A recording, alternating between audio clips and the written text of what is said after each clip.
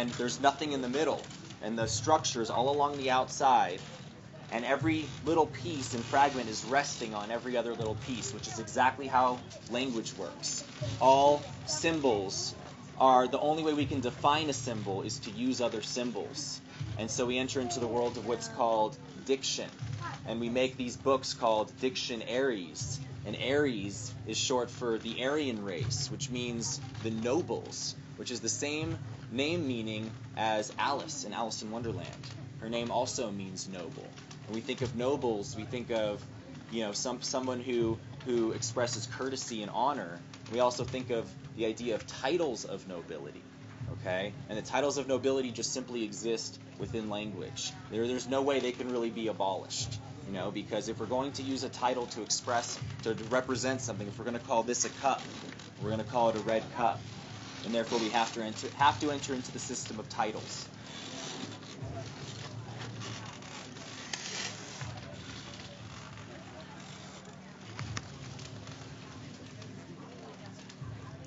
Okay, now, with these symbols that are used, we associate a meaning with them by using other symbols. And over time, we establish a collective idea of how a symbol is used. Okay, but there's the agreements that are made to establish how a certain system is used. We call those states. And sometimes some states have a different way it interprets symbols as other states, because the symbols are really neutral. They're not good or bad. They're whatever we make it. And the way we fixate a symbol so that we can use it and communicate with a property is we use what's called sentences or judgments. Okay, and judgment is just simply a statement. Again, we've got the word state involved there. So when we make a statement, we're like solidifying. Think about how many thoughts go in through your mind every day. And each one of those thoughts, you're considering some type of idea, some type of fiction idea to adopt into your reality, or to maybe consider for a while and reject it, maybe not adopt it or adopt it later. And so really in doing this, when we consider all these ideas, and then we begin making judgments. And those judgments are like building the neural network in your brain so that when the firing continues, that firing is operating in a certain pattern, and that pattern is going to display a specific result, which is going to have maybe a thought and an emotion and a resulting experience, okay? So if statements are the way that we establish reality, what's the way that we break it apart so we can travel to another place? If statements are the way we solidify and build, what if we want to make an adjustment? We ask questions, right? Questions are kind of that opposite. They're the inverse of making statements or judgments. I want to go into the word judgment real quick and the influence of Jupiter, because all of our law is backed by myth. And there's a couple different tools of judgment. And first thing I want you to think of, who rules Jupiter in mythology? It's Zeus, right, in Greek mythology, and it's Jupiter in Roman mythology. Okay, and Jupiter usually has a symbol of the thunderbolt, right? Which is the charge. Anybody ever heard you've been charged in a court of law? Right. So if you have a charge, that means you have some type of energy, some type of will, and that someone's trying to communicate with you that you've got to pass that thing along, you've got to transmute it or do something with it, and then convey it to somebody. Perhaps you owe a charge to. And we also use that term in charging our account and stuff of that nature. And the whole commercial system, the way it exists, even though a lot of it's on paper or on computer, it's just simply dealing with the passing of energy from one position to another, and it's completely bound by the laws of nature. There's nothing going on in a bank or government right now that is contradicting the laws of nature. And so therefore we can use natural law and recognize the harmony that harmony is bound by natural law. And so therefore, if we just observe how the laws of light work, or the laws of reflection work, or the laws of physics, and realize that those perfect harmonic laws are existing in government right now, well, then maybe it'll tune our perspective to realize that government, finance, and law are existing art forms that are just as beautiful right at this moment as all the paintings are, and all the artwork and all the music that exists right now. Do we have an abundance of great music right now that exists in the world? Yeah. Right? Okay, so that's a perspective of the one unity of all things, right? And then we have great paintings, right? There's like amazing artworks. Look at Burning Man and all these different structures. It's so abundant right now. Well, the art of exchange and commerce and the art of law is also extremely abundant right now. All we got to do is have eyes to see it. Now, some of us, we like to blame the laws that exist or the contracts that we've gotten into for the limits that we have. Like we don't think that we can maybe use certain controlled substances, or that to drive a vehicle that you need a driver's license or something like that. But really, laws, let's look at an example of another character, or another subject, I guess you can say. We'll use the subject of music. That there's laws that exist within music, and those laws are like the law of harmonics, right, and wavelengths, and that there is such a thing as a major or minor scale, and there's different keys and notes. And these laws right here, if a musician was to come up to you and say, well, I really wish to create all this amazing music, but the laws suck. The laws don't work. And so because the laws of music don't work, because there's such a thing as a major and minor scale, and that's what everybody uses to play, or a pentatonic scale, that I'm limited in my ability to make music. Well, it's true. It's a guide that exists, but to blame that musical scales and wavelengths exist for your inability to make music is as silly as blaming the laws for the reason why you can't perform. You can't perform certain actions that you feel that you're entitled to perform. Okay, continuing with judgment, there's a couple characters out there that also are symbols of judgment. Anybody know which day of the week is ruled by Jupiter? Thursday, right? Thor's day, right? So Thor is also a symbol for Jupiter. That's why Thor has the hammer of judgment, Ju, Jupiter, judgment. A couple other terms that go along with judgment are justice, jury, Judah, Judaeus, and conjure, which is like a magical, bringing a magical element into it.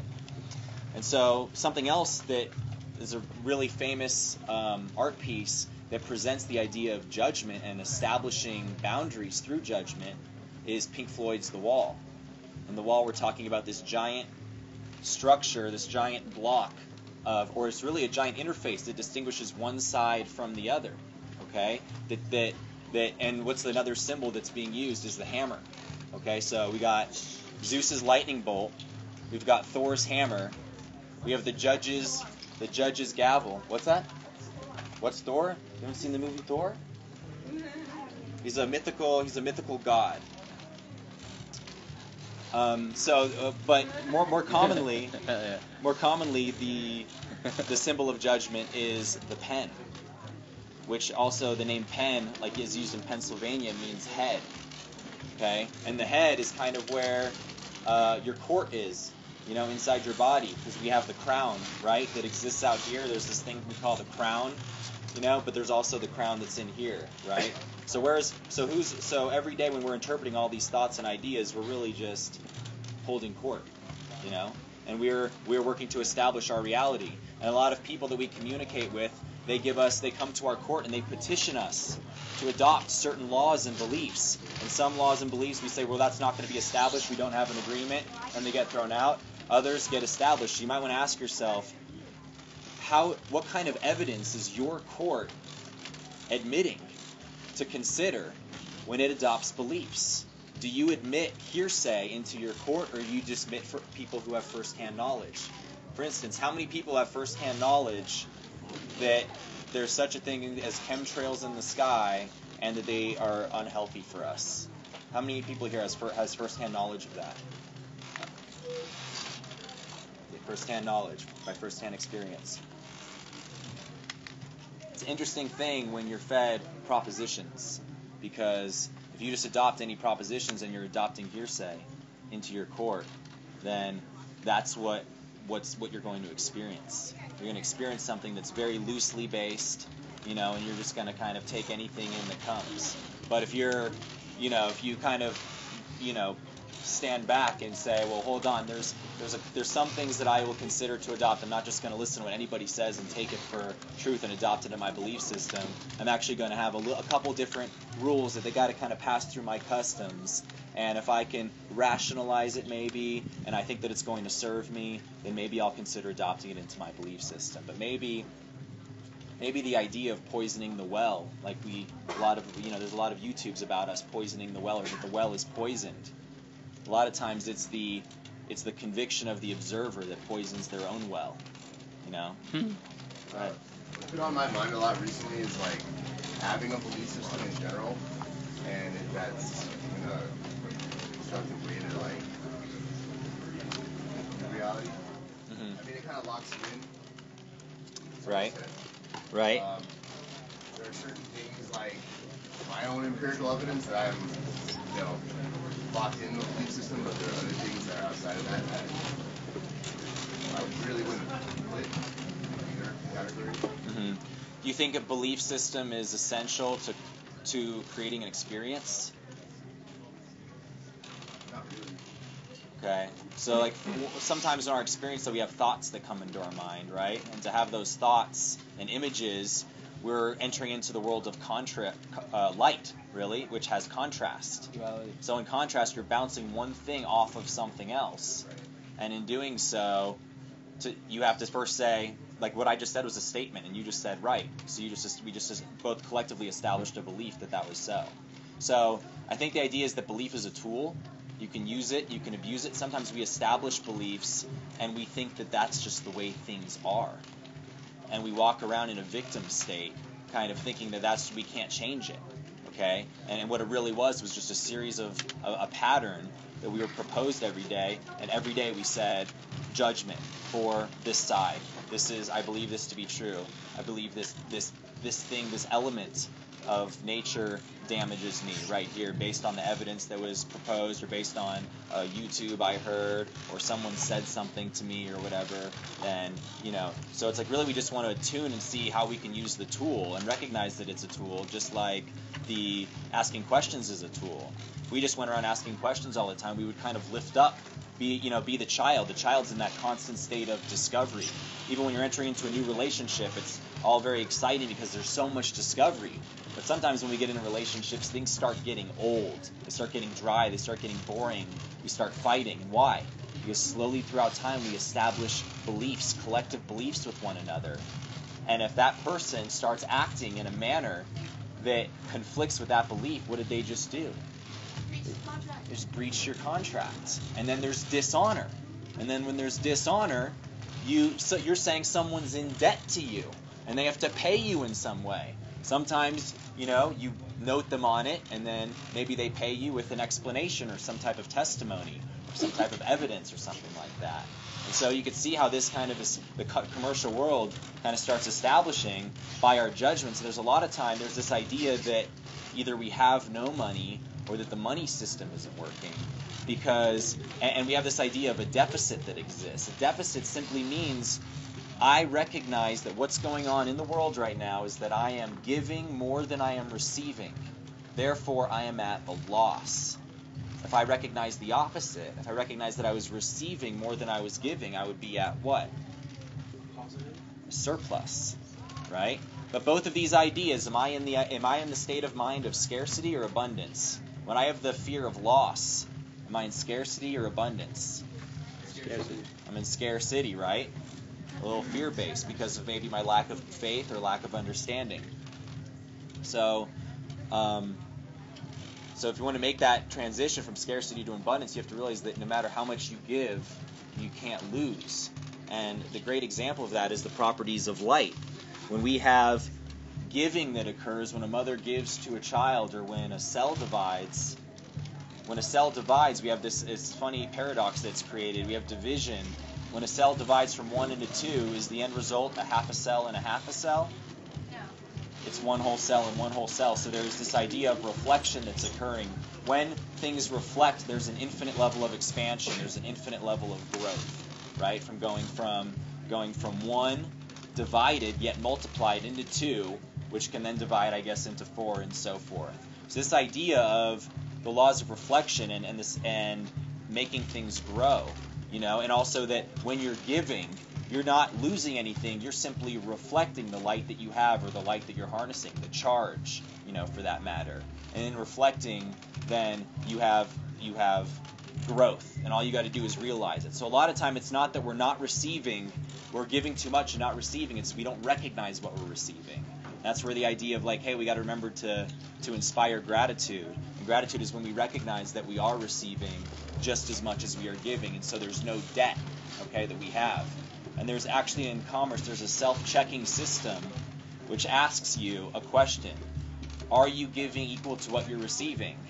And that system, believe it or not, is called the Internal Revenue Service. Internal Revenue Service just poses one question. How do you recognize the way you're exchanging value with your world? Are you receiving more than you're giving? If you're giving more than you're receiving, we owe you a refund. If you're receiving more than you're giving, you owe tax. If you account for the way you exchange in your reality, and you make a record of it, that you are giving equal to the amount that you're receiving, you don't owe any tax. You actually become tax exempt. And all government entities are tax exempt because the way they account for things, they always make sure they give equal to the amount that they receive, which is different than in corporate accounting. You may just recognize that you're giving and not receiving. And so there's little tokens, there's little symbols that exist out there that remind you that you are receiving equal to the amount that you're giving, but they may be overlooked. And we're going to let that card game kind of unfold because that's what we're dealing with here. I just want to finish up on a couple things on Jupiter, and that the pen is a symbol of judgment. Every time you sign your name to a piece of paper, when you make a sign, which is another synonym for symbol, you are actually executing a judgment. And there's great power involved in that. It's a great asset because you can create reality, but there's a great liability because you're creating boundaries. And so just recognize that it's your choice and the boundaries that you are creating for yourself. And there's some beliefs that you may have established that you may want to lift up from. We're constantly going through this idea of destruction and creating, reinventing ourselves in our reality. And that's kind of just a symbol of the breath. Contracting and expanding back and forth. And that idea of contracting we hear about a lot. We call it contract law in law and commerce. But that idea of expanding, there's a word for that that's kind of unfamiliar to all of us, that it's a synonym. It's called monetization. That's that element of expanding that's the opposite of contraction. It's the inverse. And they both work together just like the breath does. Okay, just one line real quick. Is anybody know the sacred animal for Jupiter? Gold lion? I don't know. It's the eagle. The eagle. And where is the eagle? Where can we find? Who's using the mascot of the eagle right now? Us, right? We are. Us. As a collective. Us. Our collective. Okay, as a sky god, Jupiter was a divine witness to oaths, the sacred trust on which justice and good government defend. Just going to give you guys some synonyms for judgment real quick. Is decision. When you make a decision, that's a judgment. Oh, go ahead. I just had a question about good government. Is that a reality? I mean, is it, Well, we've asked the question, is that a reality? So, me and you, we can hold court right now and we could form an agreement whether that's true or a fact or not a fact. But really, it's like everything else is in the world. It's a paradox. A paradox means that there's two extreme opposites existing simultaneously. So is the government perfect? Yes. Is the government not perfect? Yes. Is the government broken? Yes. Is the government fixed? Yes. Each one is a binary code in duality.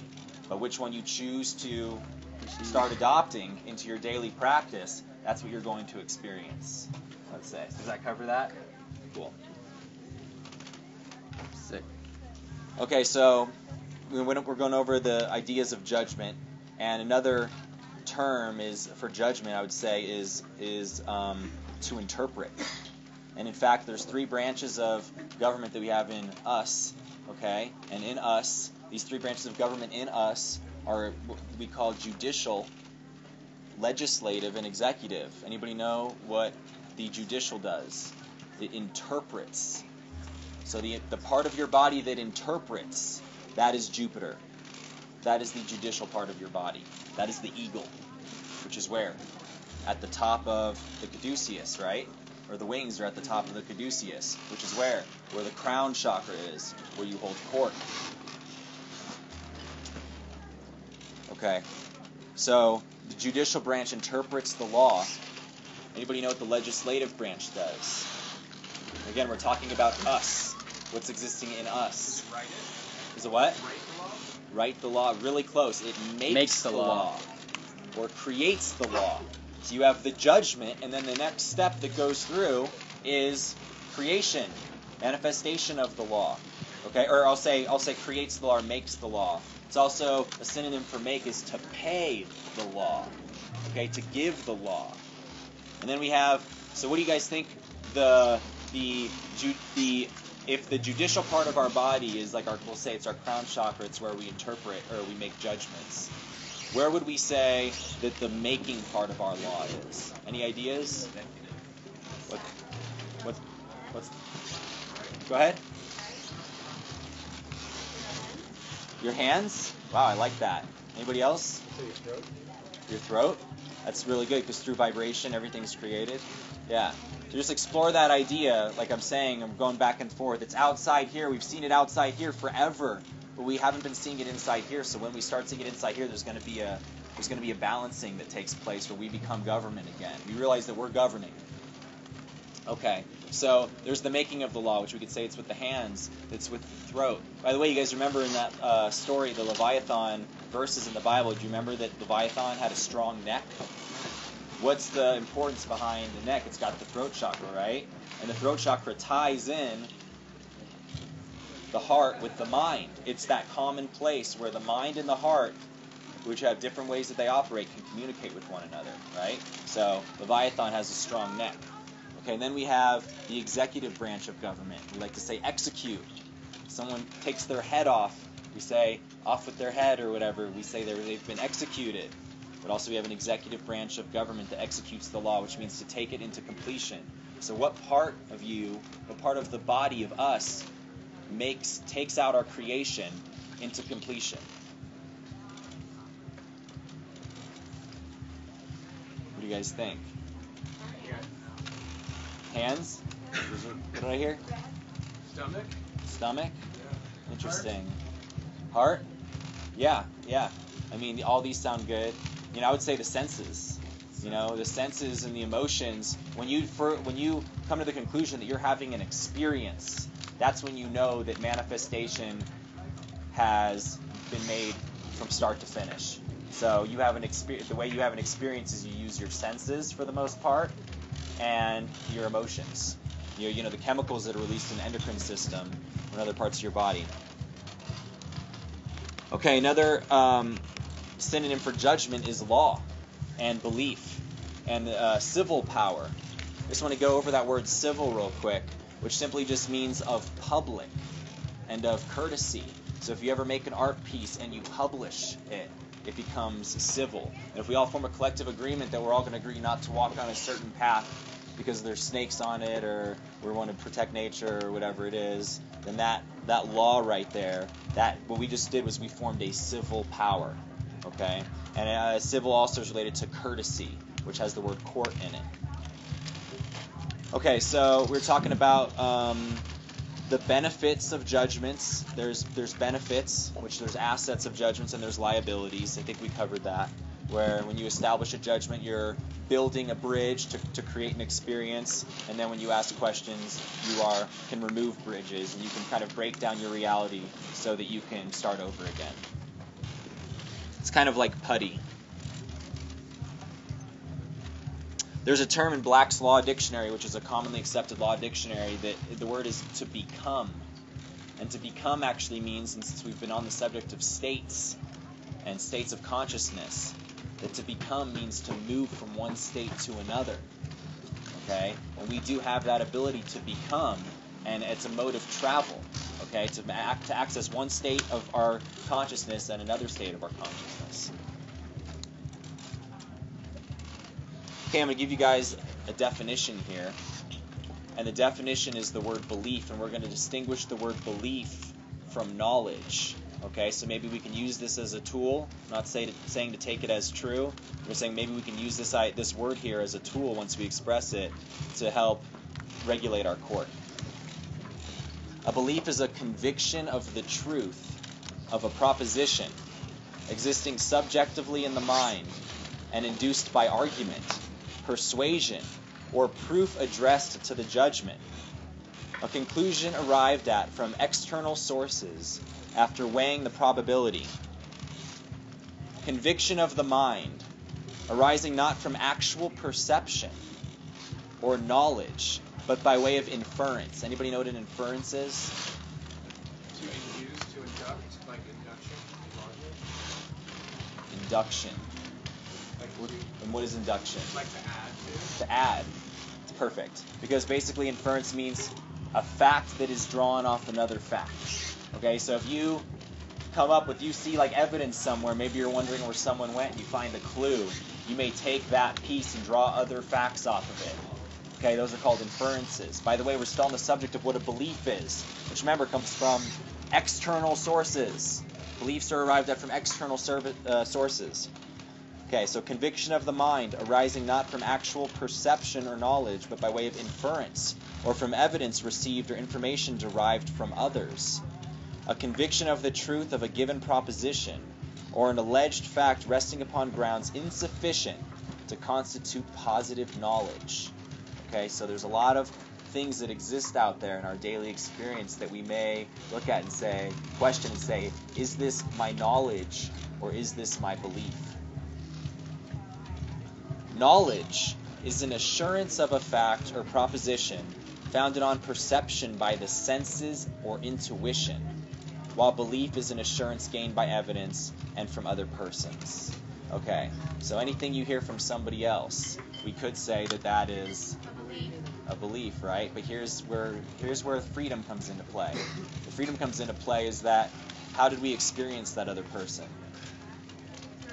Through our senses, which is knowledge. Okay, so we're giving you guys the freedom to move, to be liquid, to go back and forth, and choose whichever way you want. Okay, there's a saying in Matthew 7. If you guys aren't aware, the book of Matthew, the name Matthew means gift of God. And there's a saying that goes, "Judge not, that ye be not judged." Anybody feel like they've been judged, or did they feel like maybe when they go to court they fear the judgment, that maybe the judgment of the judge doesn't agree with how they think things should be, or anything like that? Okay, but really, where does the judgment truly come from? It comes from the judgment of you first. And then you're the one who grants the power, and they just reflect it back. It's a perfect law of reflection. And there's an example that I have here in Alice in Wonderland. And yeah, anybody read Alice in Wonderland or Through the Looking Glass? Or actually read the book? Yeah, good. And Alice, if you remember when it's after court, she's running away. By the way, who are the soldiers of the court? Cards. Yeah. Pretty cool. That the cards are the soldiers of the court. Do you have a question? Okay. That the cards are the soldiers of the court, and in commerce, all we're doing is playing a card game. It's a global card game where all we're simply doing is putting symbols on pieces of paper and passing them around and saying that they have value. And you can create your own pieces of paper.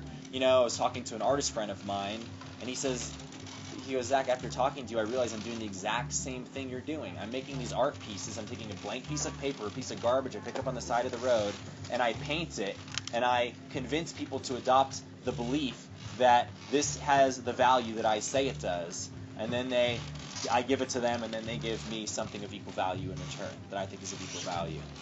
So it's interesting that we're playing a card game right here, and most people, I'm from Las Vegas, and so there's a lot of card playing going on in Vegas.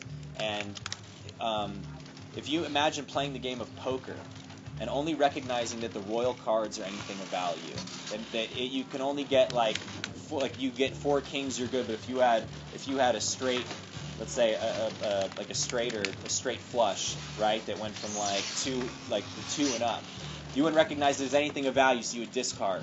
Okay, or you would try to get your royals in there, maybe a pair of jacks or whatever. How good of a poker player do you think you'd be? Very limited, because you're limited knowledge of how the game works, right? What about musicians? The more they practice their scales and their theory, the more they attune their ability to play music. Well, it's the same thing in law. There's not one law that exists out there that's stopping you from doing anything you feel you're entitled to do. All the law does is establish a mode or a guideline for how you go about doing it, not if you can do it. And the reason why is because in the law there's these things called loopholes. I'm going to give a perfect example for what a loophole is. It's the torus. The shape of the torus, in the middle, that holy thing, is the loophole. Loophole is not a mistake. It's by design. It's a symbol of perfected geometry that there are loopholes. It's not a mistake. Okay, so I'm giving you some quotes from Alice in Wonderland here. "No, no," said the Queen. "Sentence first, verdict afterwards." "Stuff and nonsense," said Alice loudly. "The idea of having the sentence first?" "Hold your tongue," said the Queen, turning purple. Remember the crown. "I won't," said Alice. "Off with her head," the Queen shouted at the top of her voice. Nobody moved. "Who cares for you?" said Alice. She had grown to her full size by this time. "You're nothing but a pack of cards." Okay, so the first thing I wanted to establish is the only way a judgment can be had against you in a court of law is if the plaintiff and the defendant both make judgments first. All courts are tribunals. Okay, there's three parties that are involved. The judge is, yes, impartial. They're resting in the middle. They're the Holy Ghost and the Holy Trinity. The plaintiff, we can say, if they're dishing it out, they're the Father, and we could say that the Son is the defendant. But it's not until the defendant makes a statement, makes testimony, that the judge can then place a judgment upon that testimony in accordance with the law. What happens if you never make a statement? Or what happens if you realize the power of a single statement? You may want to spend some time becoming clear and negotiating just how you arrive at giving that statement. Okay? So what happens, there's probably one thing that comes up in a lot of our minds, well, that's not true. I went to court and I didn't show up. I didn't say anything. I didn't make any statements, and they still ruled against me, and I still got my property taken, or I still something happened to me. I got a warrant for my arrest. Well, if you're not there to make a statement, you're doing this thing called acquiesce, which is carefully outlined in it's in the Constitution of the United States that there's this idea of acquiescence, that if you don't respond, the other party can just treat it as if you said yes to whatever you said, whatever you communicated. And so if you don't respond, if you, for instance, get pulled over and you're sitting there in a car and the cop says, get out of the car, and you don't respond, what are you really saying to the cop? You're saying yes, but then you're not getting out of the car. So what's happening? All of a sudden there's a conflict. So what's going to happen with the vibration? It's going to go get dense, right? It's going to move down and get dense and get really rigid and thick, full of matter. And so what happens now? Conflict happens. All of a sudden you have an arm on, you get pulled out of the car, and your first thing is you want to go in a victim state, saying that the government's out of control, which you're right, because it's your government that's out of control inside your mind, and that the government just overpowered you. Your own government overpowered you.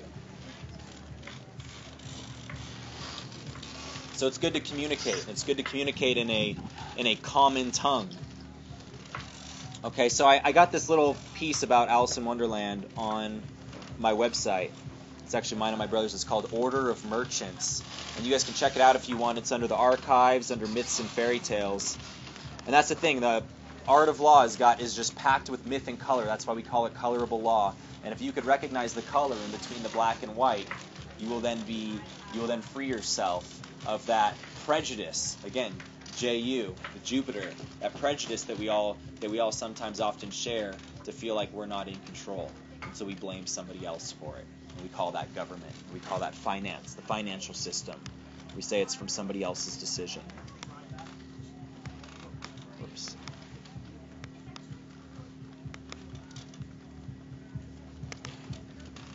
Okay, I got some funny overlaps of music and commerce. And also, the serpent's going to come back into that too. Anybody here know how to read sheet music? 2? Just 2 people? 3? 4? 5? Okay. What's that thing called with the 5 lines that go across? Staff. And its staff, is that crooked or straight? Straight. Okay. And then what about when the notes all go in a specific order? We call the major, minor, pentatonic. What do we call those? Scales. What else has scales? What type of animal that goes like this has scales? Snake. So there's this symbol in music that has the staff and the serpent. Okay, and yes, we have the caduceus with 2 snakes, but there's also a serpent with 1 snake and 1 staff. Anybody know what that's called? It's called the rod of Asclepius. It's a symbol of healing. Okay. By the way, when you have 1 staff coming straight up, and then you have a curve through it like this, what symbol am I creating? What is it? The dollar sign. Dollar sign is a symbol of the serpent and the staff. So we have the scales, which are curved or crooked. By the way, anybody know what the name Obama means? Crooked. Anybody know it? What does it know? Because Barack means crooked and Obama means blessing, or one or the other. His name means crooked blessing. Okay, but by the way, when you see something that's crooked, you call it a crook. Right? But who's that who holds the crook? The Pharaoh, right? The Taurus. The Pharaoh that's fair and just. Okay, so there's this idea in music that we have something straight, which is unmoving, and that which is straight we say is right, and we say that which is crooked we say it's left. We say when it's straight we say be straight with me, be good, right? And then we have that which is crooked, which is what's the opposite? It's evil, right? So you have this idea of a balance of good and evil in the symbol of the dollar and in the musical scale. Okay. Now, also in music, we play these little pieces of music, and each one individually is called notes, right? But we have these pieces of paper in our document that we're also playing, which are also called Notice. notes, Federal Reserve notes. And note is just simply short for notice, right? When someone sends you a bill in the mail, they're giving you notice. When you get a summons in the mail, you're getting a notice. But where does the word notice come from? It comes from gnosis, Gnosis, which means knowledge. You're giving somebody knowledge. You're allowing them to entertain an idea, a proposition. And if you agree to that proposition, you guys have formed a contract, an agreement. Okay, so also, notes are played with what kind of tool? An instrument. We have these things called negotiable instruments. Pieces of paper that are used in commerce to help finance trade or to help move trade, to help convey value. Okay? And there's one other thing that we do with these notes and with these instruments is after you've got a bunch of notes in your head or you're playing it on your guitar and you want to share it with everybody, what do you first do? Record. You record. You make a record. Well, it just so happens in commerce and in law, finance, we do the exact same thing. We make notes for a record with instruments. Okay, so you see, commerce in law is even using the exact same words as music does to communicate how it operates. It operates with the exact same fundamental laws as music. And a full song, we have a collection of notes, so we could say all those notes are little individual persons. They have their own little personality, but they've all banded together, right, individually to make one whole. What is it called when a bunch of different states come together to make one collective state? What's that called? Well, that's good. I like union. It's called federal. Federal is a union of states. Okay, I want to give another metaphor. I gave a metaphor earlier about how the laws of music are like the musical scales and the wavelengths and harmonic frequencies. There's laws of art as well, or coloring, right? There's laws of color that exist. And one of them is that yellow and red makes orange. So again, to make the statement that the law is stopping you from performing actions that you feel you're entitled to is equivalent to saying that you can't make good art because red and yellow make orange. Okay, there's a couple quotes I have here. Everybody seen Pirates of the Caribbean? It's a great example of contract law. Because they're constantly negotiating with one another. And there's this saying that was given by Captain Teague, which was played by... Who was he played by? From Rolling Stones? He was supposed to be Jack Sparrow's dad. Mick Jagger, yeah. No. Keith Richards. There we go. Thank you. Okay, so Captain Teague said the code is the law. If you remember, they had the pirate court, and that one pirate kind of talked out, and he got shot immediately because he abandoned the collective. So he went to war with the collective. So he was shot. Captain Teague said the code is the law, but we have another famous pirate, Captain Barbossa, which said since the first movie of Pirates of the Caribbean, he said the code is more what you call guidelines. And I want you to think about it just like that. When we have a mouse and a maze, that the actually governing aspect of the maze is the guidelines, the walls of the maze. Okay? And the mouse going through the maze, it's not being really stopped. It's just being guided from getting to what it wants. And like that cheese, is there's a way to get to that cheese for that mouse in the maze? There's just a specific way of conduct it must perform to get to that cheese. Works the exact same way in law. Everything that you guys think that may be illegal, it's actually legal. Okay? You have the right to do anything. You just have to realize how you have the right to do anything. And that's conveyed through simply communicating with the part of you that is government to say, I hold a certain amount of interest in this. I'm willing to conform to the customs so I can interact at peace. And not only will you be able to realize that you have always had the right to do those things, perhaps since we'll use the example of using controlled substance, but now you will have full support of the community, and you will have military backing, you will have everything you want that you felt that you were entitled to, and you'll be 100% supported. And so there's this other book I want to introduce.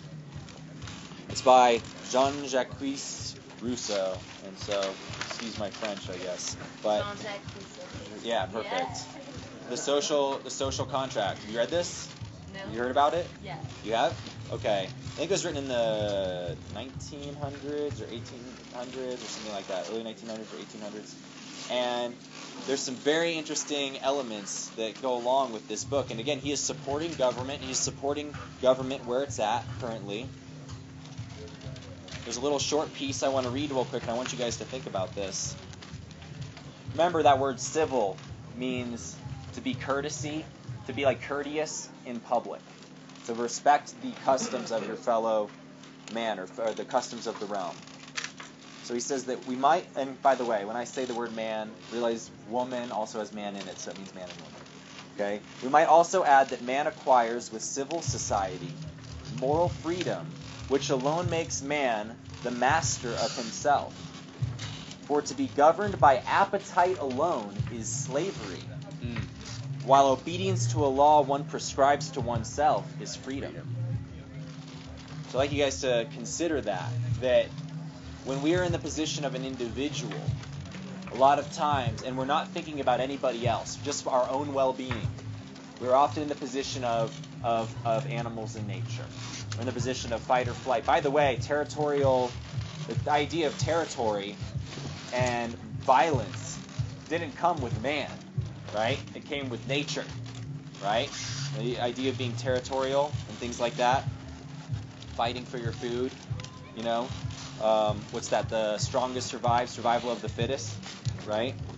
So, but if you're governed by your instincts, which animals are completely governed by their instinct, a lot of the time they can be governed by their appetite, what they feel that they need. If their body says food, they become governed by their food. They don't, as far as I'm concerned, as far as I've witnessed, and again, I don't have knowledge or whatever, but I've never witnessed, and there's no evidence that supports that an animal undergoes a fast out of choice. You know, maybe that's been observed somewhere. Someone can enlighten me. But usually, if they're hungry, they'll eat. You know, and they have the food that they're looking to eat. So just think about that. To be governed by your appetite is enslavement. Okay, the appetite of the individual. But if we all came together and said, hey, we want to make a collective community, let's all make a collective agreement that we slowly build, that we'll publish so everybody can see it, that will form our social contract, then collectively as a whole we will make our own law where everybody realizes that they're doing everything not for the good of themselves as an individual, but for the good of the whole. And in doing things for the good of the whole, they now will have freedom because they will become obedient to a law, yes, but they'll become obedient to a law that they prescribe to themselves. Got one other piece I'm going to read, And if you guys just want to kind of chill out and listen for a second.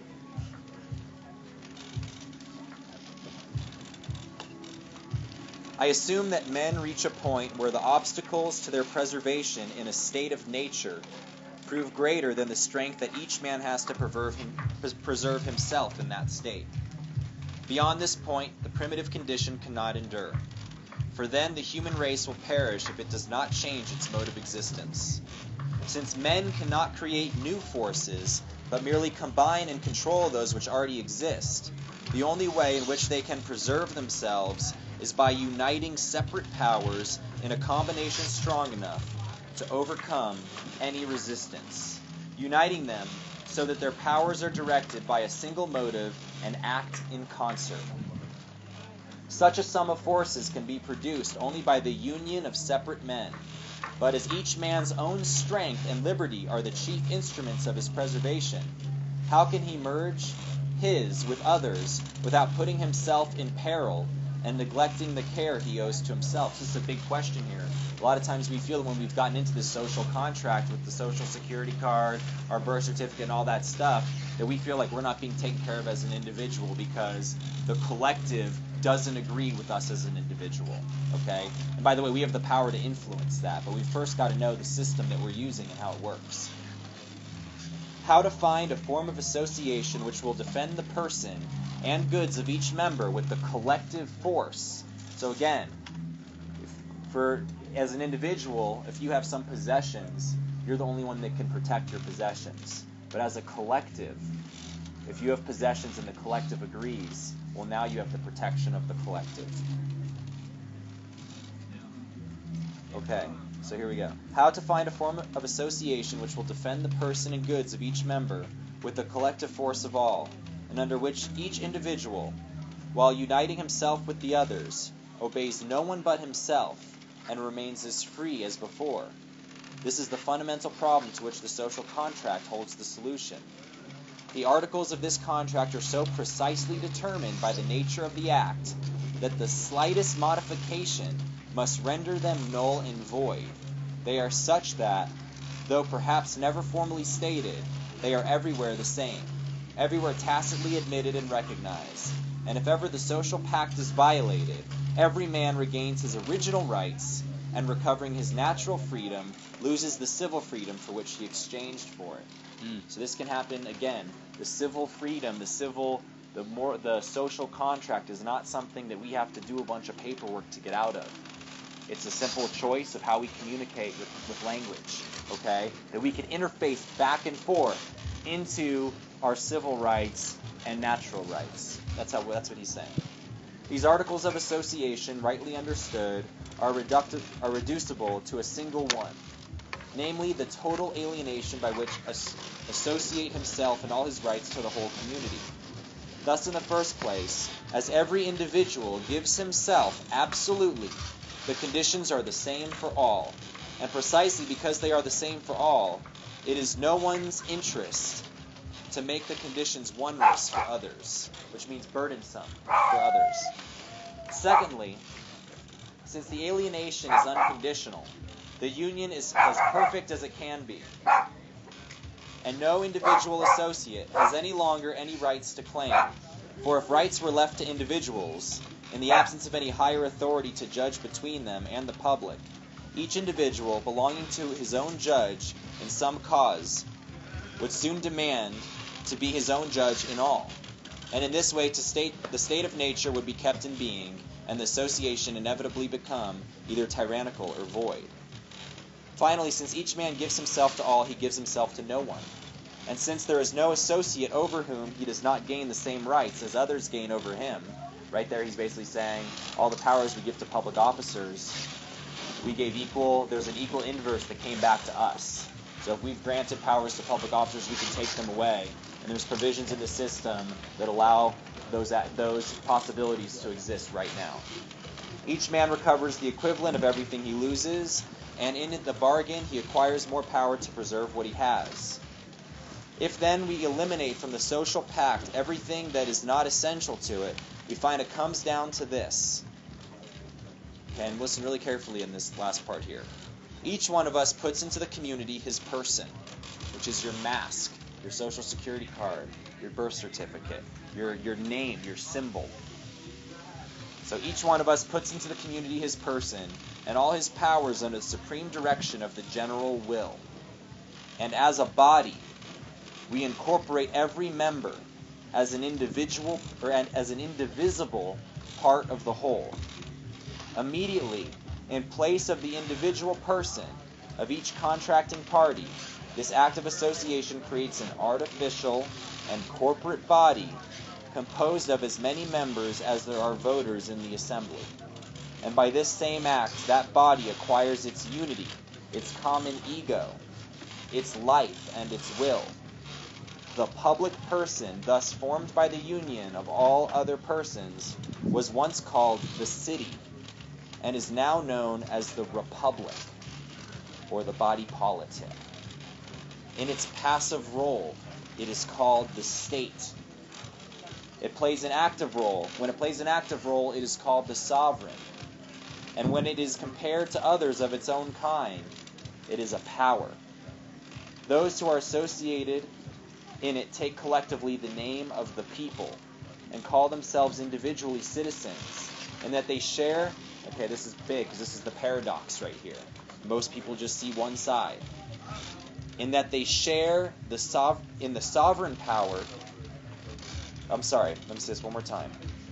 Those who are associated in it take collectively the name of a people and call themselves individually citizens, and that they share in the sovereign power and subjects. In it they put themselves under the laws of the state. However, these words are often confused, each being mistaken for another, but the essential thing is to know how to recognize them when they are used in their precise sense. Okay? So, it goes on to basically saying that there are some times that we're playing a paradoxal, the game, like life is a paradox, the game that we're playing is a paradox. We are both sovereign and subject simultaneously. When you're acting in the position of the subject, you are a citizen. But when you're acting in the position of the sovereign, you can operate representing the collective interest, which means that you're representing the interest of the whole, which we call that representing the interest of the people. And so in that position as a representative of the public interest, or when you come in, represent the interest of the people, you now hold the highest power, because that power is the power of the collective as a whole.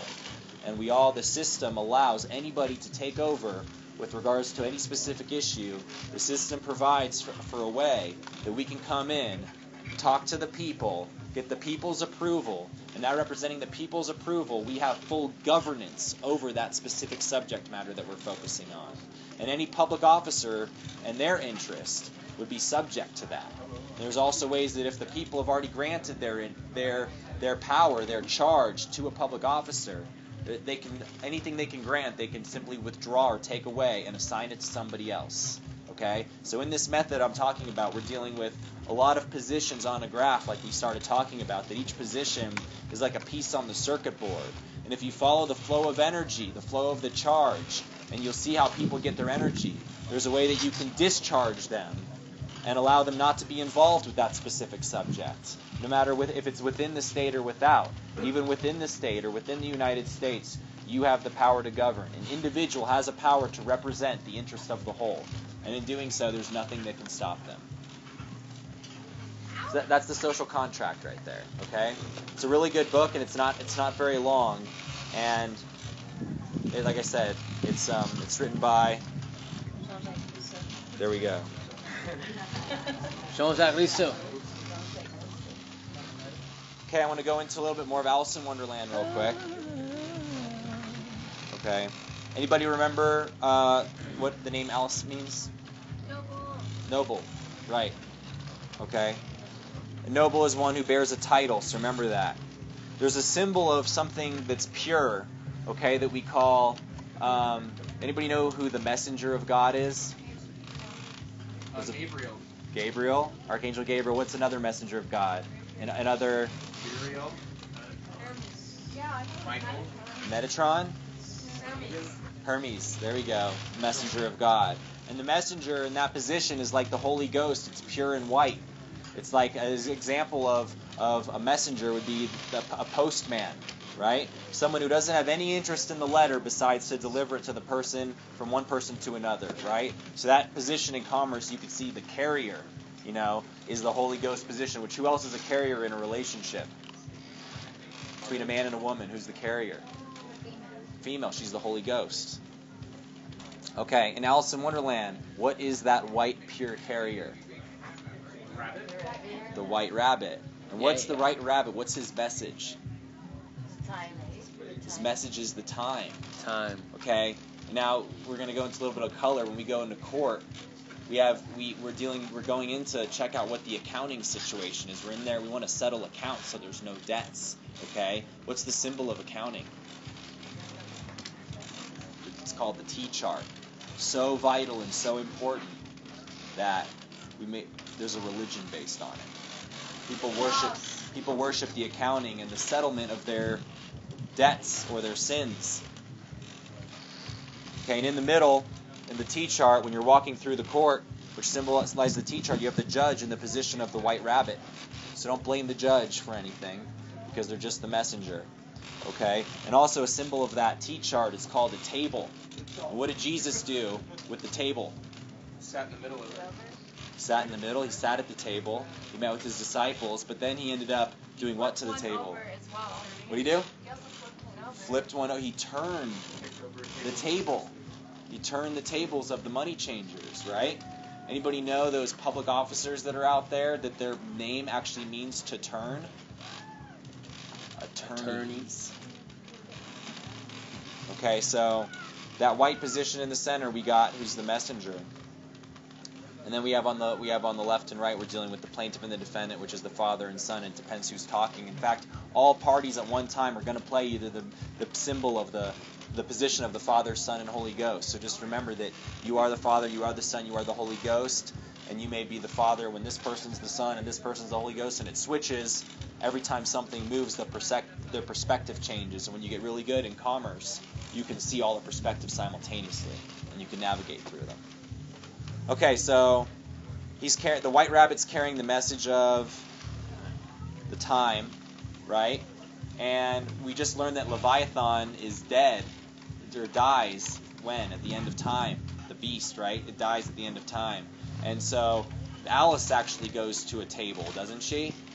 She meets the Mad Hatter and the March Hare, right? And they have tea, which is the symbol for accounting, and they're also at the table. And then what happens? What concludes the court hearing of the Tea Party? What ends the court? What ends the Tea Party? The time. The destruction of time. Right? They smash the time. They say it was 3 days short. Something like that. Right. 3 days short, and they throw it aside, and then we just close court. Okay. Also, something interesting when you get into the commerce game is we're constantly struggling with our identity. Who are we? Who are you? Who are you? What are you? You're appearing today in court or whatever. Sometimes we realize that there's the Social Security card title is all uppercase, and we call that the straw man, which is linked with Wizard of Oz and all these great myths and stories. And then we realize, oh my God, I'm not that. That's something else. And then we say, well, that's just the Social Security card name. And that's a card right there that we're playing. And so we're actually representing the name. So we go into court and we say, I'm representing the name. And the judge says, so that's Zachary. Who are you? And you say, well, I am this upper lowercase Zachary James Corzine, who's in the Republic represents the birth certificate in the state, and the Social Security card represents the federal person. And so I got these two persons. So I'm here appearing. I'm not this. I'm appearing as this, representing this. And then the judge says, okay, so Zachary James Corzine, United States citizen, is being represented by Zachary James Corzine, state republic citizen, and who's being represented by who? And we say, who are you? And this example of trying to unveil your masks when you find out there's nothing really behind it in the end. And there's a name, there's a title for that.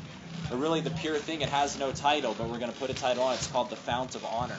Okay? And that's the title of the sovereign. That's when all the masks are taken away and the true power is really there. It's called the Fount of Honor. You can check that out on Wikipedia. So we have the caterpillar who's smoking, who challenges Alice's identity. He challenges the title of Alice, and he says, "Who are you?" So that's just something else again that's pertinent in court. So I just wrote a little sentence here. Alice, the noble one, is summoned to court, which has a close affiliation with the heart and losing one's head. Right? The queen is the queen of hearts. But Alice, we fear, we call it chopping off your head, or we say, lose your head. If I lose my temper, you lose your head. But your head is simply what's the part of a piece of paper that's the head? It's the title. So what they're saying is you lose your title, which means you lose your property. And oftentimes you're afraid to give up your property. You're afraid to give up your head because you feel like there's something up here to lose. Okay? Or there's something up here that maybe you don't have. Sometimes we get a bill in the mail that we don't feel we have the money to pay. So because we don't see that we have the money to pay, then we feel that there's this imbalance. We decide to maybe we can challenge that us owing somebody money is even justifiable. And we challenge the bill, we challenge the system, we challenge the idea of money, that it exists, that it's all bullshit, right? And we're challenging the fiction. But remember, the fiction is a game for children. So you have to have the mind of a child in order to play. There's a concept about losing your head that's similar that a famous guy talks about. His name's Timothy Leary. And he makes this statement while you're using psychedelics, you have to go out of your head or go out of your mind, which is a synonym for like being crazy, insanity, which is what? You're not being straight, you're being crooked, you're being evil. Okay, I hope I'm saying this right. Someone can correct me. The royal court up here is called, you can do it. Sahasrara. There we are. There we are. Which is a symbol of purple, which is a symbol of royalty. And you think about the color purple as two colors mixed together, blue and red, which are the colors of oxygenated blood and deoxygenated blood. And the joinder of that is what we associate with royalty. Okay, so the Sahasrara chakra symbolizes detachment from illusion, an essential element to obtaining. You can think about court. What are we there in court for? We're there to decide what is real. Even though the court is completely fiction and make-believe, we're still there actually saying, let's just all agree for 1 second that it is this way. And then we can go ahead and play the game. Okay? So, it symbolizes detachment from illusion, an essential element in obtaining supramental higher consciousness of the truth that one is all and all is one. Often referred, by the way, it makes perfect sense in court. What are we there to do? What's the objective of court? There's these people in court that appear. They're called parties. And the objective, just like it is in college, what is that? To resolve a contract, to have settlement, right? To have joinder. So that our minds meet the same, because if we're in court, it's because there's some difference somewhere. And so you have your party, I have my party, but really, we want to have our party. And we want to join the parties. Okay? And that's actually a rule of court. If the parties aren't joined, there can be no judgment. There can be no case. It's also referred to as the 1,000-petaled lotus, right? This chakra. It is said to be the most subtle chakra in the system, relating to pure consciousness. And it is from this chakra that all the other chakras emanate.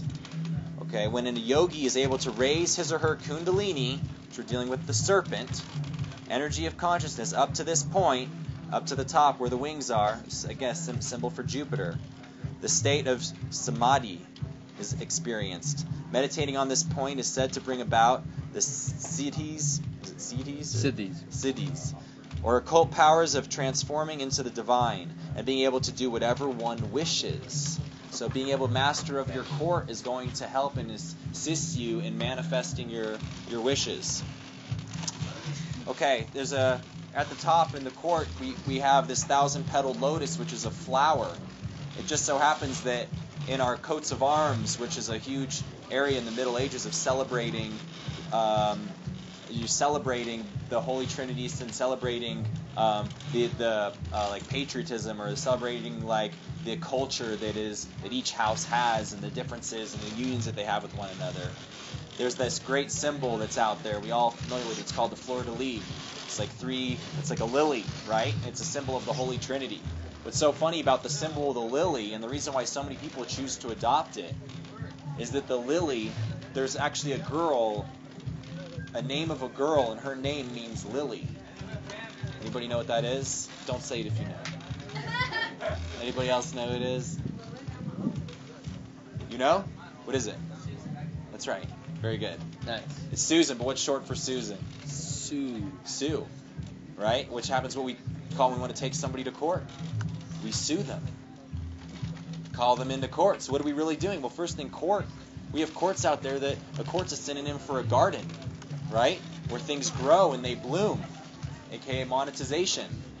Okay? So what are we really doing when we're suing someone? We're passing somebody a flower and saying, come hang out in court with me. Again, the color that's behind what's going on. Once you see the color and you're like, I had no idea it was actually just as artistic.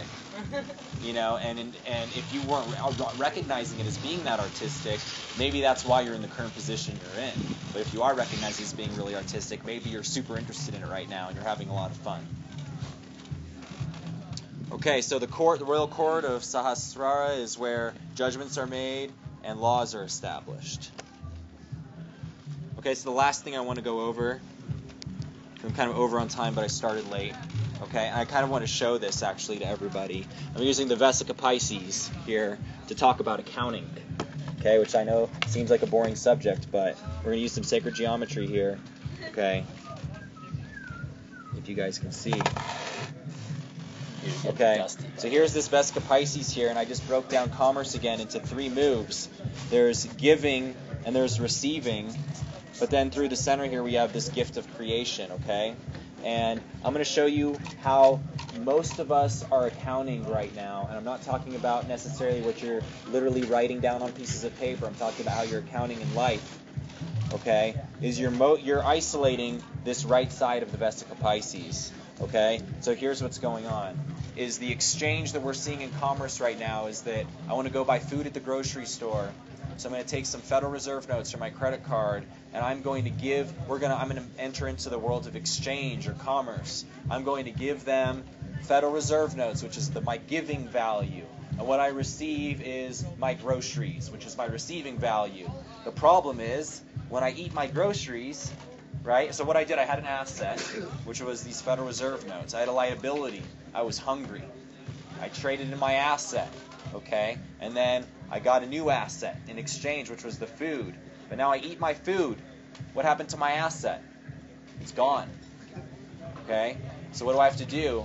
I got to go get more Federal Reserve notes. I'm going to have to go perform labor somewhere to get more Federal Reserve notes, okay? And it's in that idea that we have right there, that exchange that I just spoke of, is how most of us are viewing the commercial world, and that's why we feel it's not working. Because we are consuming our assets, and therefore there's a loss that's involved. Now I'm going to propose to you, now this accounting that is existing with the double entry bookkeeping system, but there's a level of accounting that exists, a level of accountancy that exists where you're actually recognizing a more complete level of what's going on, and that's called shared accounting, or government accounting. And this level of accounting is the reason why governments are completely tax exempt. Okay? And that's this right here. Is that there is a giving, which is our payments, okay? But the receiving is not the food, it's not the goods or services. The goods or services that come through they're coming through the portal in the Vesica Pisces. They are the gift of creation. The thing that we are receiving is the receipt. But here's where we go back to the rules of the card game. How many of us know how to convert a receipt into a Federal Reserve note? You can't go to the store and buy food with a receipt. So why is it of any value? What do we usually do with our receipts? We say keep it, or we throw it away. We put it in a drawer. We know it's worth something, but we don't know how. If you learn how to use bank statements, or your bank contract, or your receipts, or your bills, if you learn how to use the bill and mimic what the president does with the bills to finance the country, you'll be able to finance your debt with your bills. Okay? So there's these pieces of paper that are cards in the card game that all you have to do is read the instructions on how to play the card game, and I'll give you a couple names for some of the instructions that will help you guys out, that the people believe in. It's the people's law. So you know that when you're making those moves in the card game, you're acting with the force of the collective, just not with the force of the individual. Okay? So here's the move. You're paying with Federal Reserve notes. You're receiving a receipt. And what's coming through the gift of creation is the goods and services. So if you ever heard of this myth that everything is free, everything in life is free, or that everything is prepaid, there's a prepaid account that exists. It is with the geometry of nature that is securing that. Now, the first question probably a lot of us are asking is, how the heck do I take a receipt and turn it into a Federal Reserve note? Wouldn't that be amazing? Would anybody think there was a money problem if we were able to turn our receipts, and if you were to take your receipts, take them somewhere, add them all up because they're all positive numbers, take them to some place, and they were to give you Federal Reserve notes? Anybody think the system would have a financial problem? You still do?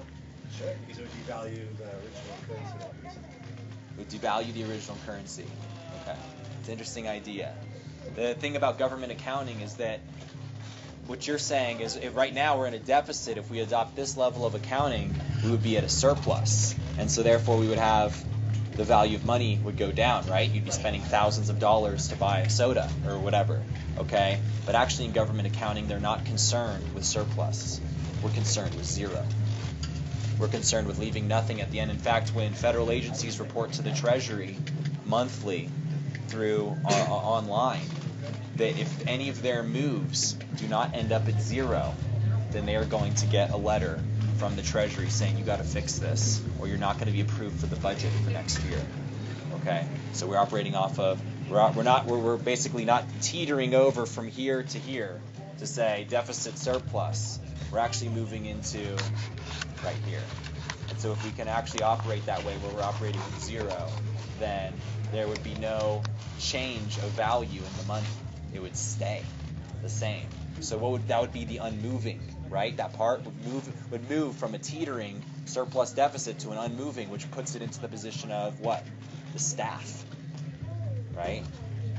And we'd be using all these notes, the receipts and bills, as the notes on our scale so that we can move along the staff. Big concepts, lots of color and myth, and there's lots of questions when the idea of the receipt comes about.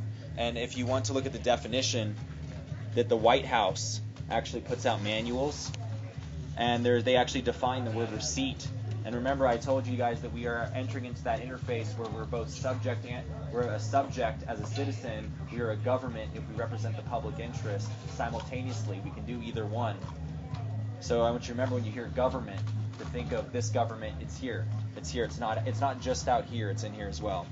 Receipts mean collections that result from the government's exercise of its sovereign power to tax or otherwise compel payment. They are compared to outlays in calculating a surplus or deficit. So all income received by the White House or by us is actually called receipts. Okay? And so I just want to do a little example of paper real quick. Okay, because a lot of us, it's really hard for us to see that paper is of any value, which is why we've been discarding it all the time. Okay, we're going to say that paper that can be used, that everybody believes is worth something, that we can use just about anywhere, we're going to say it has a lot of flow, it has high liquidity, it moves really fast. Okay, it's really easy to move. And in that category, we're going to put Federal Reserve notes, we'll put your credit card, we'll put your debit card. Okay. And so we all know that the people believe that that's valuable and that it's readily exchanged. But there's another level of paper that all of us know exists right here, and we're going to say this level has medium liquidity. And there's pieces of paper that are valuable, that everybody believes is valuable, that we have to go through an extra step to convert them into these higher liquid assets. And what I'm talking to right here is the title to a car, the title to a house, or perhaps stocks in a company, or perhaps debt securities or something like that you purchase from the securities exchange. You just have to simply go through one step, okay? You can go get a title loan. The title loan will convert your title into Federal Reserve notes. You'll be able to take your Federal Reserve notes and go buy food. So it's a one-step conversion process, therefore it's medium liquidity. We had the high liquidity where there's no step to conversion. You just give the money for the goods or service and you're good. This one has an extra step to it. Well, there's another level that exists right here, which is low liquid assets that have to go through an extra step is the medium to get to medium liquid. And that's where your bills, receipts, and bank statements are. And there's two main steps that you have to follow in order to get these low liquid assets, these receipts, bills, and bank statements into the medium level so that you can take it from the medium level and take it into Federal Reserve notes. Okay? How many people would be pretty happy if they were able to convert their receipts into Federal Reserve notes? They're able to collect all their receipts. It'd be pretty cool, right? Okay, so here's what it is. You have to ask yourself a simple question. What does a title to a car or a house have that makes it valuable for that the people believe that your receipt does not have? And I'll give two very, very simple reasons or things that need to be done to this piece of paper to get it under the medium asset category. One of them is the people can't believe in something if they don't know about it. You have to publish. You have to organize your receipts through a system called a accounting system. And once you organize all receipts, you got to publish what's the value of all your receipts. And if you notice, every title to a car or a house, they're published. And so therefore, if someone wants to purchase them, you publish the change of ownership from one position to another. Anybody sold a car, bought a car recently, or bought a house, or sold a house recently? You have to deal with the county recorder's office or the DMV to deal with publishing the piece of paper to make it valuable. The other thing that may seem like a liability to all, but if we take our new level of accounting, it's not that big of a deal, is it has to be taxable. When the IRS recognizes something as taxable, they're saying it's within their jurisdiction and they're saying that it's valuable. Once you get the IRS to believe that it's valuable by making it taxable, and you get the state to realize it's valuable by publishing it, you now have converted your low liquid asset to your high liquid asset, or to your medium liquid asset. Now you can take it and treat it as if it were a title to a car or a house, and you can get Federal Reserve notes with it. So, I'm talking about turning trash into treasure. I know. I'm trying to get yeah, this to work. right. But there's a lot that goes along with it. I'm just giving a simple idea so that you guys can become curious about the idea, okay? Because obviously the entire world is enslaved to not recognizing this level of accounting that exists, okay? So, yeah, you're using the IRS, but it's not through means of getting a refund through the IRS. You're simply using the IRS to get a transcript that shows that the IRS, on behalf of the United States, recognizes the value you're moving, okay? And at the same time that they recognize that, you have evidence that supports you're still holding all the assets, which is your receipts. And you organized it all, and you made a public record of it, and you published it. And now you can show the bank, I'm holding this much value, okay? The people of the state agree, they believe in it, okay, because I published it, and that's what regulates the belief of the people is publications. And that the federal government also agrees because I made it taxable. Just so happens my in equals my out, and vice versa, so I owe no tax. But the IRS still recognizes it nonetheless. So they're benefiting me, and because the way I'm accounting, there's no tax liability, okay? And so now I could take that to a bank, and it's one of those things that a bank needs to convert your application into Federal Reserve notes. Anybody heard that the bank just takes your application and they pledge it to the Federal Reserve, or they sell it and they get Federal Reserve notes, and they pay you off of the money that you're giving them with the application? They just need to make sure the application is backed, that it's secured. And one of those pieces of security is going to be your credit score. The other one's going to be your IRS transcript. And the last one's going to be the public record showing that you have assets. And when you pledge your assets, just like you could pledge a house, you can get a secured loan. And so I know that's a lot. It's a mouthful, but it's all really simple, I promise. So do you have to operate at zero? The idea is to have activity, and to always come to settle and balance out at the end of the day. To fully act as a position of a bank, you basically want to settle your accounts at the end of every day. and setting them on a larger level at the end of every month.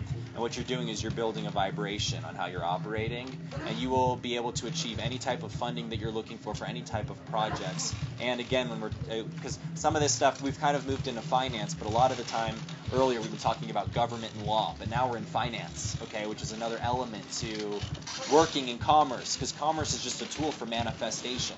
It's just a way for us to say, hey, we want a building right there, we want this over here, we want to travel this group of people over this way and explore this sacred ruin over here. We've got all the funding that we need for it or whatever. We can achieve all that stuff through using the tool of commerce.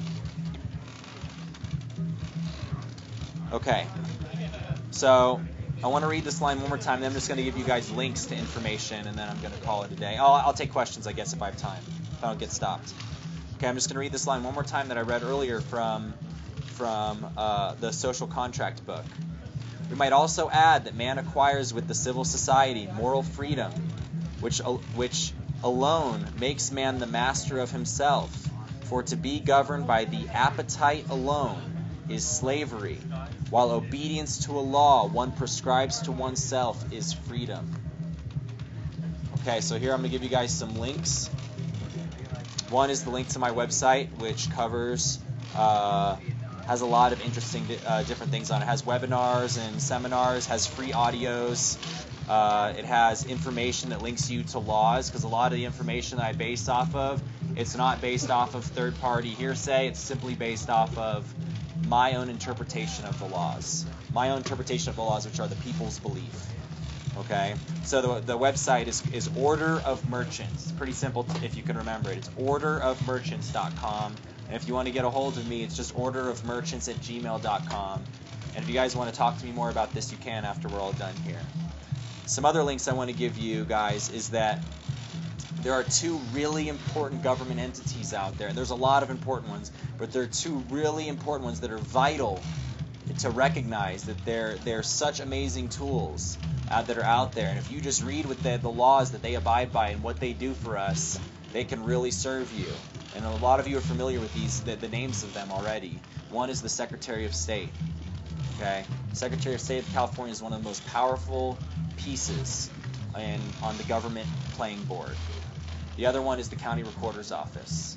Okay, so those two places, if you're interested in this type of stuff and you feel like that it's going to serve you to look more into it, check out how those entities operate, because those entities are existing systems outside of you as well as inside of you. Inside of you there's the Secretary of State. Inside of you there's the County Recorder's Office. It has its certain functions. The more you get to know it, the more you recognize what it does, and it's a power, it's a tool. You'll be able to use it to help manifest what you're looking for.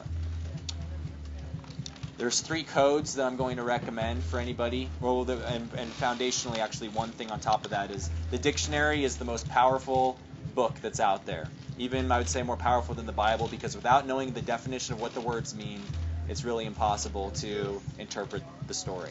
Okay? So that you got to know how the person's using the words that wrote the story. Okay? So the dictionary is that principal thing. You can look at etymology, which is the study of word origin, which is at etymonline.com. It's the study of the origin of a word, where the word comes from. And you have Black's Law Dictionary. There's a series of Black's Laws. You can find the second one, I think, online for free. There's 3 codes that I'm going to recommend right now. The first one I would recommend is the Federal Rules of Evidence. It's only 19 pages. Okay? This Federal Rules of Evidence will start getting you familiar with your court, even if you don't plan on doing the court thing and you want to stay away from the California Superior Court or whatever. You may want to work on this court. And so you may want to read about evidence and what constitutes evidence, and what is admissible and not admissible. And maybe that's going to help you to discern what's really going on in the world and recognize that a lot of people are just presenting propositions to you, and when you adopt the belief, there's not much of a backing, to it, because there's no first-hand knowledge that's there. Okay, so Federal Rules of Evidence is one book that I'd say would really help you out. It's free. You can just put in FRE, believe it or not, on Google, and it'll come up at Cornell Law for free, or Federal Rules of Evidence. The next book that I would recommend, the next code, and again these are codes that exist, is the UCC, which stands for Uniform Commercial Code, which is a unified language of commerce. And a great place to start is to Article 3 of the Uniform Commercial Code, because it's going to talk about negotiable instruments, and it's going to introduce to you the card game of commerce and gameplay. It's going to talk about drawers, drawees, drawing, the idea of accepting a bill or order or a draft. Just like the president adopts a bill, how he adopts a bill and makes it into money, you can adopt your bill and make it into money. Okay? The UCC is pretty extensive. It's like 350 pages, so you got to take it a little bit at a time. But that book really will set you free in a lot of ways, because it's everything that's in that book you already know. You guys already know by nature. But it's a way to communicate it to where other people understand it in law. That's the power that book has. And that is also for free on the Cornell Law website. The last thing I would recommend is the Federal Rules of Civil Procedure, which kind of introduces to us how court operates. And yes, it does introduce to us how federal court operates, but the state courts operate in a very similar way. And the Federal Rules of Civil Procedure is based off of international law that is made from the treaties at the World Court at The Hague. And those international laws filter down to all the other nations, and all the other nations base their laws off of, or they reflect off of, the international law. Okay? So we were dealing with world law or international law or admiralty law when we're operating on this level. Okay, now I'll take questions if I have time. If anybody has any questions on all the nonsense, then Say thank you first off.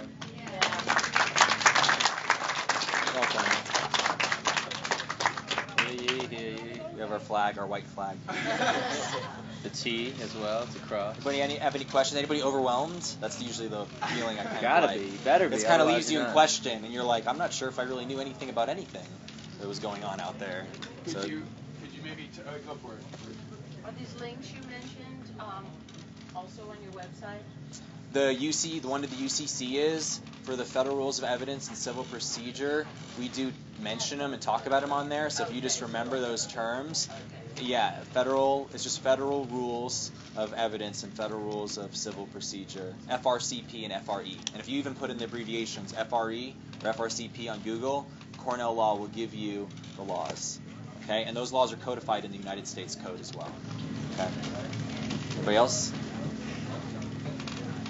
Could you maybe touch on the admiralty and the birth canal and the blood real quick so people get into depth of that? Okay. There's a huge.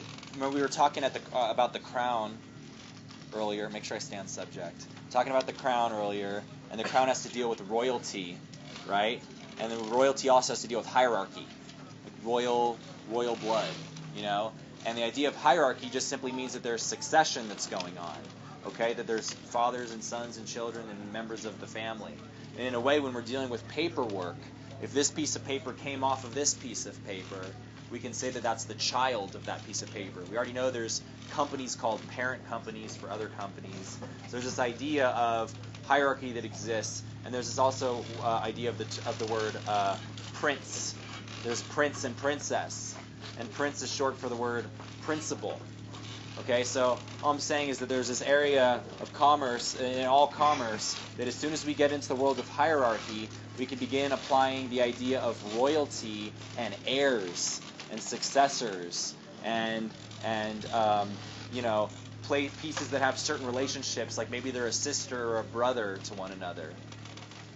So the idea of birth, by the way, is like we're going to get into admiralty, because admiralty is basically it's private international law. It's dealing in private international law, and we're dealing with the law of the sea, the law of the waters. And if you think about it, everything is a vessel in the sea of space. So the most appropriate law for us to really use is to use the law of the waters, which is where the laws of commerce are really established when we're dealing with boats going out to sea. And there's this idea that they may be lost because of all the perils of the sea. And you're dealing with multiple jurisdictions because we're moving goods from one country to another. A lot of laws of commerce are established there. And if we think about the woman is also a vessel, you know. And so we like to say that, you know, when a ship sets sail, we say it makes birth. And it's kind of funny because we have this thing called the birth certificate, which represents the birth of this body, but really it's actually representation of the birth of the person. And so we have this idea of making birth. We have an idea that the paper is a vessel, and what's the cargo on the vessel? Paper's made of wood, right? what's the cargo on the vessel? It's made of plants, I guess, for a lot of it, cotton and stuff. But what's the cargo on the vessel? The symbols, which are made with what? Ink, which is minerals, right? Minerals are raw materials, and so is the paper. The paper is timber to be cut for the making of a contract. So you have this idea of the vessel holding its cargo and making sure that cargo sees its way safely across the seas of space to the receiver, to the intended receiver. So anytime you're mailing something, you're dealing with kind of sending out ships. And so that's one of the things that really interested me in the commercial game, is once I saw there was an idea of admiralty and that I could invoke admiralty, I could invoke the laws of the sea. Well, all of a sudden I got like this 5-year-old pirate mindset, and I'm thinking of Pirates of the Caribbean, I'm thinking about, vessels and sails. How does a vessel travel? By means of sails. Well, sails can be spelled S-A-I-L or S-A-L-E, and so there we go. And also,